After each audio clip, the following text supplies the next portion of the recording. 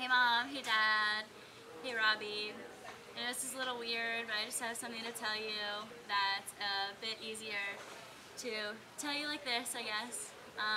First of all, I just want to tell you that I love you, and I miss you. I always miss you, and I get pretty emotional when I think about you guys and how much I love you.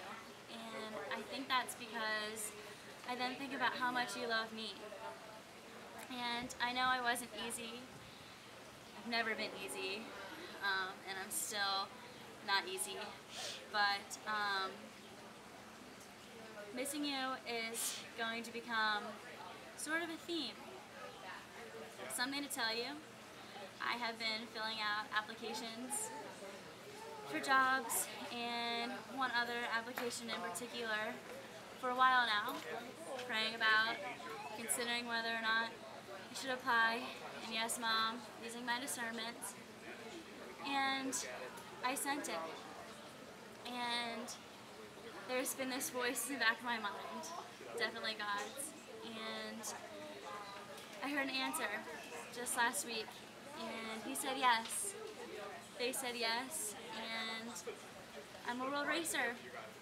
I'm going away for 11 months next January, and I will be in 11 different countries. Dad, I know you're thinking, why don't you just get a normal job? And Mom's thinking, this is just so typical of Kate. But honestly, I have to do it. I know that this isn't just my race. In some ways, it's yours too. It won't be easy, but it's our journey.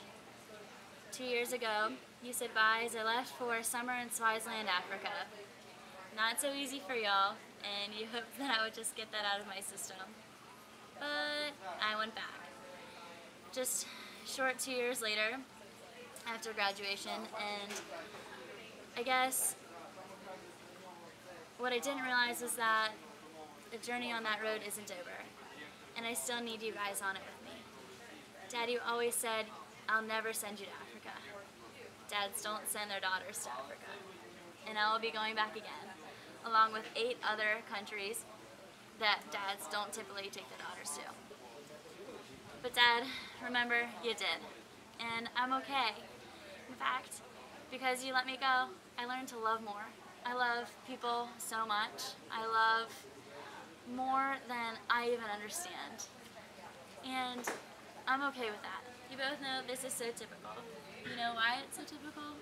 Because God made me for this. He made me for this life, and He made you for this life too. That's why He put me in yours. And He knew that you would be up for this journey that would at times seem much more like a challenge. Y'all can handle it. And I'm so stoked for this, and I hope that you're as stoked as I am and that we can truly go through this together. Just wanted to tell you guys again and again and again that I love you so much, and I'm excited that this is real life and this is happening. Finally! I love you guys. I'm so stoked, and I hope that you're as stoked as I am too. Love you guys.